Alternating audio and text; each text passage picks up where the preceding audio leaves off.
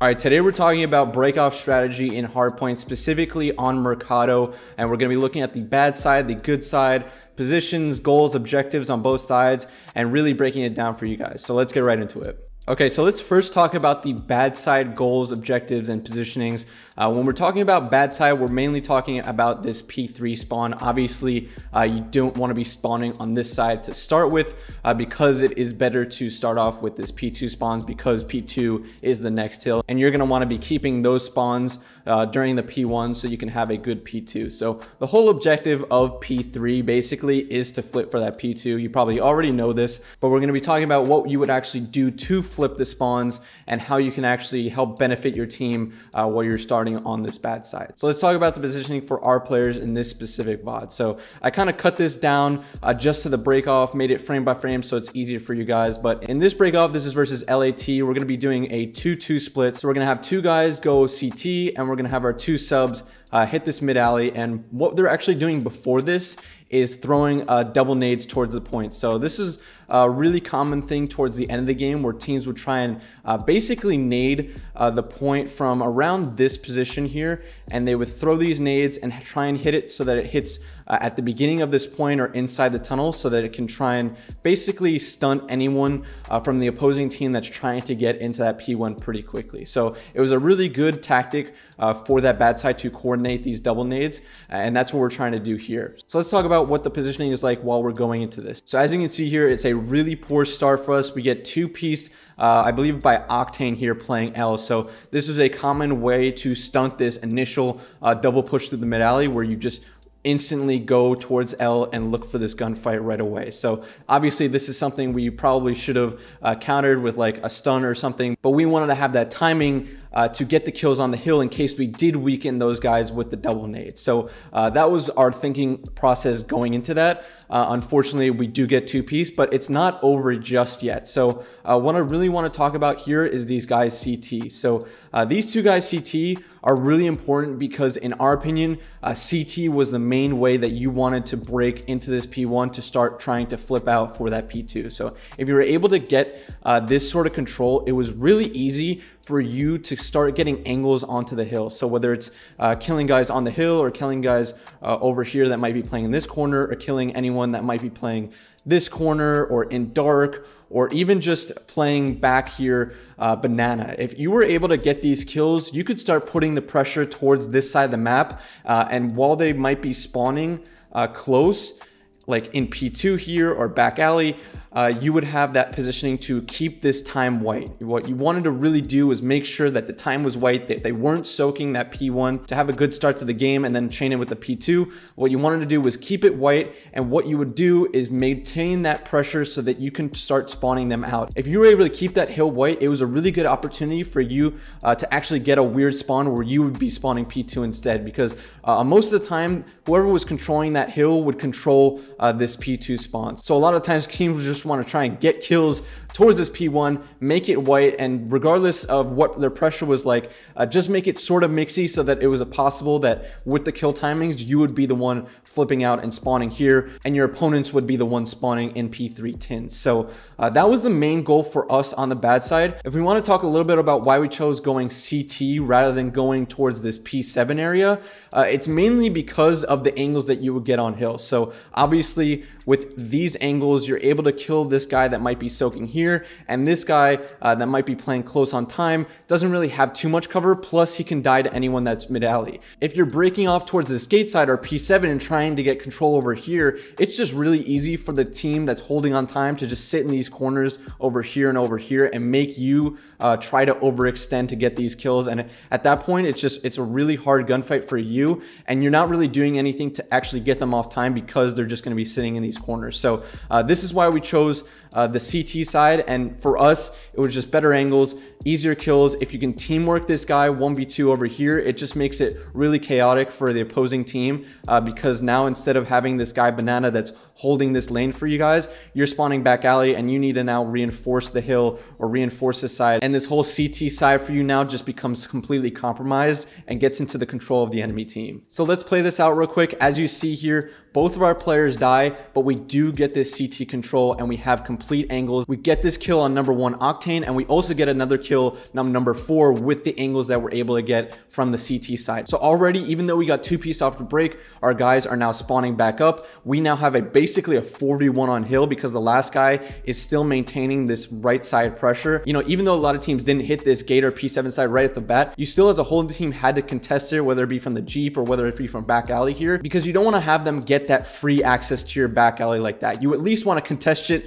maybe die, and just get that info for your team and then spawn up yourself back here. So let's say you don't contest it and you're just playing, you know, back over here with the rest of your guys on hill and banana. It's really hard for you to wrap back and, let's say, get these kills on maybe 1 or 2 guys that are sneaking through and starting to create some chaos on your back line. But to keep it going, we have that 4-on-1 in hill. He does get 1 kill, but we do get the trades. And look what's happening now. They're spawning back alley. They're towards gate here. They're in P2. So now they're kind of like on this back foot. Look, we're starting to soak time near, and now we have full control over the CT, you know, L side of the map. And it's just a really more beneficial position for us, because if we get, like, let's say 1 more kill on this number 2 guy here, you know, we're now soaking hill and starting to hold it from this side. And that's, you know, really key, because if you can start soaking time on that bad side, you can now get as many breaking opportunities into that P2 as possible. So, you know, you're soaking the time. You're probably going to get 1 or 2 tries at least before P2 even pops to start putting even more pressure. You know, they're still spawning in the back here, or maybe they even start spawning behind you, and then you have free reign to start pushing back up into P2 and holding that good side for yourself. So we'll keep playing it out here. As you see here, we start maintaining more pressure. 5 is even going to go for those kills. We start getting kills towards P2. Number 2 is left alone on hill. And look at this. We're already blocking this P2 spawn, and they're going to be spawning out 10 here. So we're still maintaining this pressure because we got that side. And look at this. They're going to start trying to play towards this P2 side because they realize their teammate is spawning out. So they do get these split spawns because now they have a little bit more influence towards this P2. We're starting to spawn out bricks here, and now it's really mixy for LAT. Number 6 here makes a really good play because once he sees that number 8 spawn here, bricks, he knows for a 100% fact that one of LAT's guys has spawned out 10, and he can play for this spawner. And look what he does here. He goes to L, play for the spawner. We get the free kill, and now we still have white time here. They're spawning in the back while we are pressuring from all sides now, which is going to make them spawn 10 behind us. They spawn 10 behind us. We spawn bricks. Now we have basically a 3v2 onto this new hill, and we're still pressuring it out. Even number 5 here is going to play the same way number 6 did. He knows that number 7 spawned out bricks, so he knows that LAT spawned out 10 once again. He's going to play for that spawner, take some shots, so number 3 has to redirect his route. Number 2 actually makes a really good play by getting 2 kills on the new hill, but again, we're still pressuring this and making this mixy. And even though it's not a perfect P2 rotation for us, we did make that P1 really mixy and had that chance to start flipping P2. If we got maybe 1 or 2 more kills, it would have been our spawns and our P2 hold. Okay, moving on to another VOD. We're doing a 1-2-1 now, kind of a similar idea in the middle, but we're actually going to get teamwork by number 6 and number 7 here. This is a nice angle by number 6 to kind of have a little off angle for anyone mid alley rather than, you know, going out like we saw in the last VOD. And obviously number 7 here waiting for the nades again, so he's not going right onto time. Time is white for the time being. And as you see here, number 1 is going to have a really big gunfight on CT. Like we said before, if we have CT, we have those angles. So let's play this out here. So number 4 and number 7 have a gunfight. Number 4 is actually going to kill 7, probably because he was already weak to the nade. But number 6 is going to get this trade on him. But fortunately for us, number 1 here is going to get this kill on number 8. So we still have the CT side. And as you can see here, number 3 has a little delayed push, so he can kind of get this trade on number 6. But also number 1 is there for that trade too. So they're kind of working this guy together. They get the kill, and look at the positioning that we have now. You know, we're on bad side, but we're already having this contestation onto the time. We're already starting to soak time.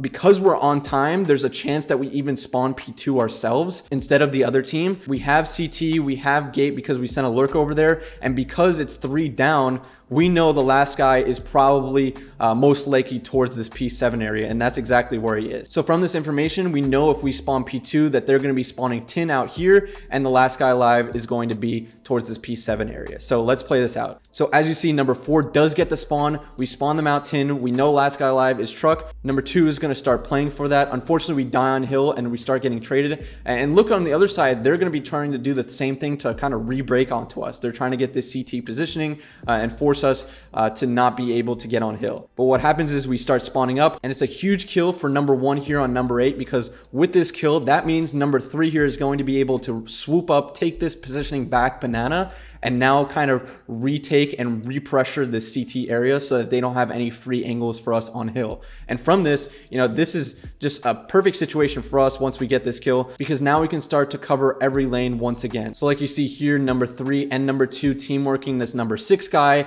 They get a kill there. Number 4 is just playing his timings to the right side. We don't want to give that right side up for free. So, you know, he's not going to get any kills. He's probably not even going to see anyone, but his job is just to maintain that side just in case anyone does take that route there. And we just maintain the rest of these lanes. CT, mid alley, we're looking at dark too, and basically taking the timings gate in the right side here. So we're maintaining all their lanes. Now we can play safe for the P2.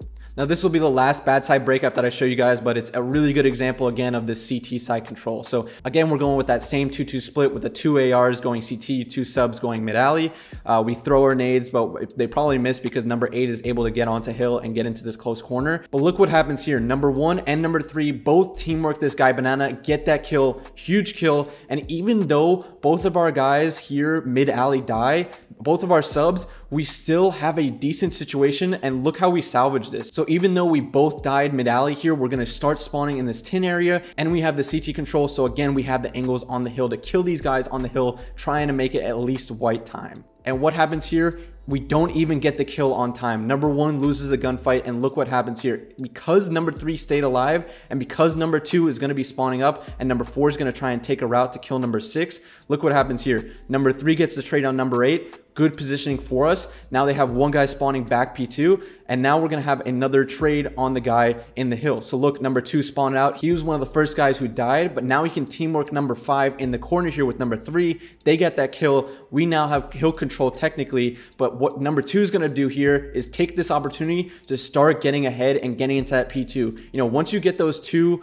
maybe even 3 downs, you want to start working towards the other side and start to break these spawns for the opponent team. So he takes this timing, tries to get into this P2. Meanwhile, we're still spawning in tin. And again, this is why we didn't want to have these right side breakoffs, because of what happens here. Number 2 is pressuring this spawn here. That causes number 5 to spawn out because we're already spawning tin. And now they don't have any angles to kill our players on the hill or any players that might be pressuring CT side. Look at these angles. They can't do anything here. So now we're pressuring towards this P2. We're pressuring CT. And look what happens here. We start catching them off guard. Number 8 jumps out the window. Number 2 kills him. And now we're in a prime position to really put the pressure on, with number 5 and number 6 trying to wrap back to help their team and keep these spawns for them. So I kind of touched on this before, but let's look at what you want to do on the good side when you're trying to just maintain control and holding this for that next P2. So what we're doing here is first playing this really ratty corner. You know, this works a lot of the times in rank play. So if you are still playing rank play, definitely use this spot because it's a really good off angle for anyone that might be coming mid alley